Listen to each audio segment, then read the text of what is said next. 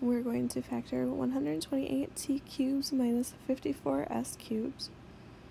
Both terms have a 2 in common, so we're going to pull a 2 out of the equation. We have 2 times 64t cubed minus 27s cubed. Now we're going to find our a and b terms. Our a term is going to be the cube root of 64t cubed, which is 4t.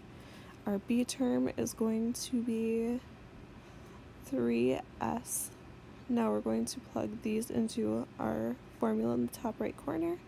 We will get 4t minus 3s times 16t squared plus 12ts plus 9s squared. And then we're going to add the 2 that we took out in the beginning in the front of this.